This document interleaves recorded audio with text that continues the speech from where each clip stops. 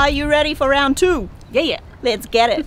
Comping out about 100 plus. We're Brad and Jazz, and this is our journey to financial independence. Over 3 years ago, we sold our first item on eBay, which started our obsession with reselling online. Join us as we share how we make an income reselling items we find at garage sales, thrift stores, and auctions. This week, we hit the op shops, buy out an amazing collection, and prepare for Brad to join the business full-time. Welcome back. I hope you've all had a wonderful week. This week is actually Brad's very last week at his office job. Next week he will be joining me full-time selling on eBay, and we are pretty excited. We just came out of lockdown, so we have not been able to source for a week. So this week I will be hitting the op shops with Thrifty Pixie and hopefully stocking up so that when we have both hands on deck, we have a bunch of stuff we can get listed. I actually did go shopping yesterday with Thrifty Pixie, so let me take you out the back and I'll show you what we got. Yesterday's mini haul includes these pretty funky looking leather Riker loafers, a nice little stack of hardcover Harry Potters. We all know I want to keep those. This is Brooks Dyad. They are in pretty good condition. The last ones I got had a bit of wear that I didn't see until it was too late, but these ones spot on. This Columbia jacket I paid up for. I actually paid $30 for this. The reason being, it is the Omni Heat. It's thermal, and I've listed it as pre-owned, but I've also said that it is like new. It's definitely never been worn. If you were watching last week's vlog, then you know all about this. I found another Sportscraft Liberty print, snapped that up for $9. And we also got just a pair of RM Williams jeans as well. There is one more thing. I did get one more item, and it was a vintage AFL polo shirt. It didn't have a team attached. It said the AFL store, and I couldn't comp it anywhere, but I did list everything that I sourced last night after I got home, and that one sold already for $49.95. Hopefully Brad can show you a little picture of it. I will be absolutely looking out for that again. Never seen it before. Really hope to find it again. Are you ready for round 2? Yeah, let's get it.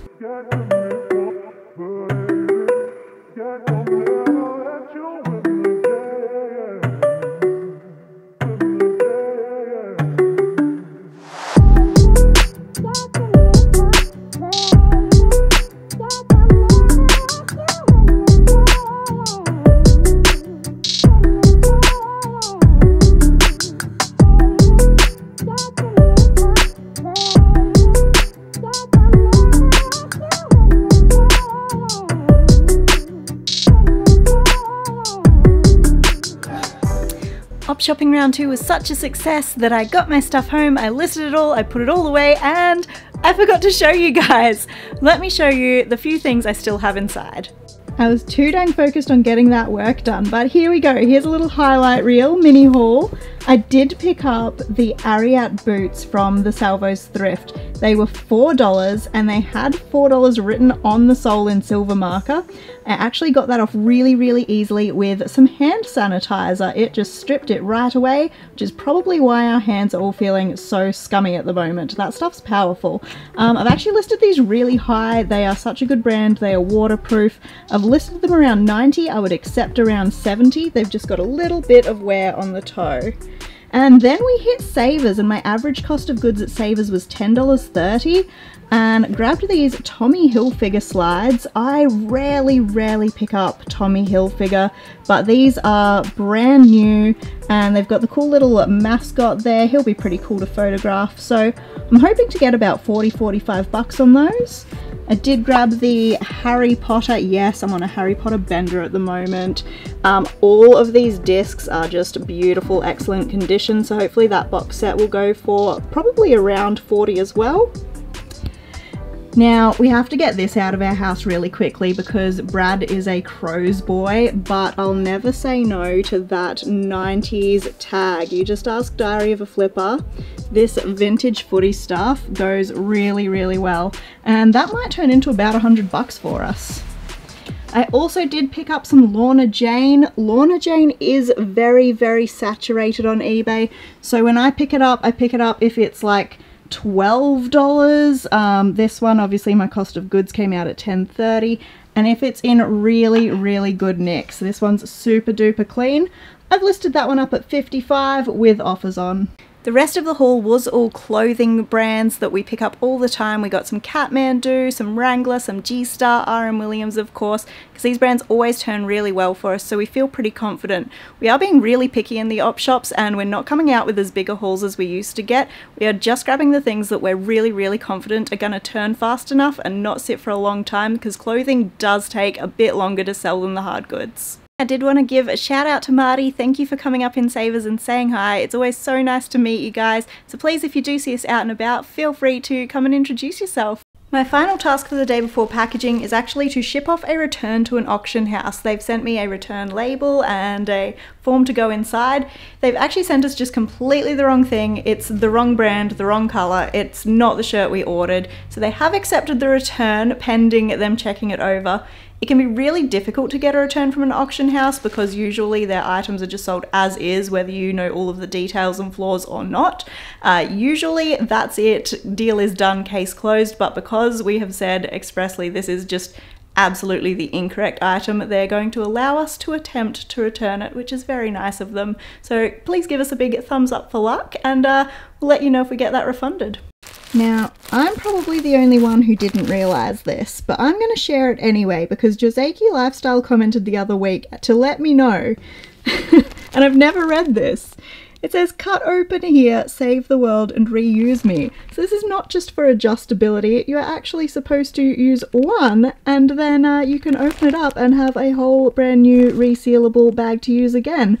I have been opening them incorrectly the entire time, so thank you very much, Dean. That was super helpful. Brad has just found a wicked deal on Facebook. We are running out the door. Wish us luck. That was hard work. So we just picked up an insane amount of like RPG game manuals, books, hardcovers, softcovers, some Warhammer. They're beautiful. Some War Machine. So we paid up, but we will show you guys what we got when we get home. Insane collection. Plenty of listing to do now. So let's head there. I'm puffing so because out of breath. it was up a massive driveway and we're carrying these heavy ass books down the driveway. So let's head home now and get it sorted out. Okay guys, we are going to sort this massive lot out. I think we got about 250, maybe even 300 books. I'm going to sort them into categories. So we're going to have like $20 and below, 20 to 40, 50 plus, and $100. So the idea here is anything 20 and below will probably lot up. We ended up paying probably about $3 to $4 a piece depending on how many we got. So we'll start sorting them and let's see how quickly we can make our money back on this lot.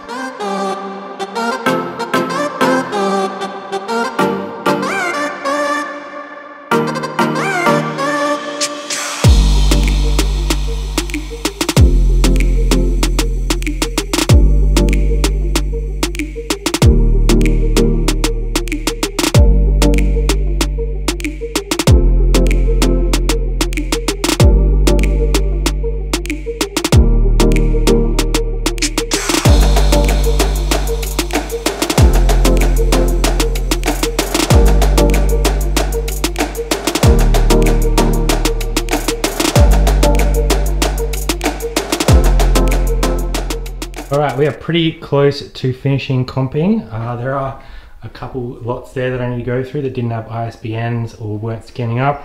We've got all the 20 and below here, so some of those will be lotted up, probably about 50 books. A lot of them were sitting around that $20 to $40 range.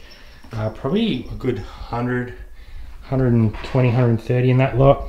Heaps 50 plus, which is awesome, probably about 25 there. And I've just counted how many comping out about 100 plus. So there's 16 in that lot just there, which means we're pretty much going to get our money back just on those. This one here in particular has sold a couple times for 130. So very happy with that. A few more to comp out manually, but for 1,050 we paid for everything. I'm pretty happy with that. Some of this stuff is crazy. I just pulled this one here. This is a $200 plus book. The last one sold for $199 and it's actually one listed for $410. So I'll list mine just over 200 and see how we go. But for a small book, that's crazy.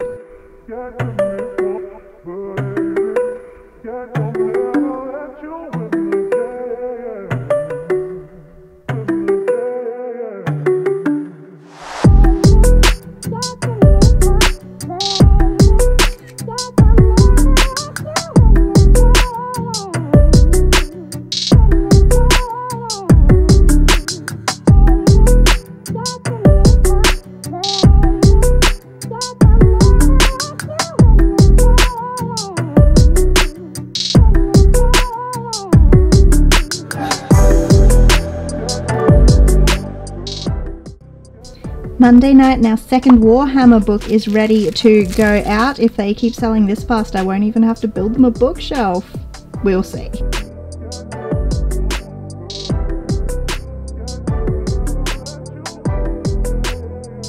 I can't lie, I absolutely love condensing stock, making room.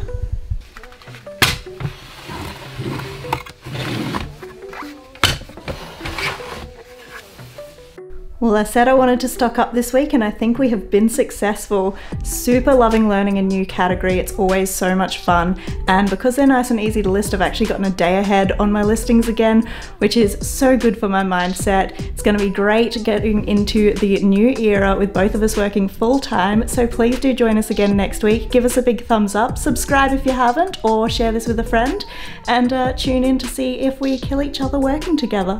Bye guys. Yeah, let's get it. Party girls.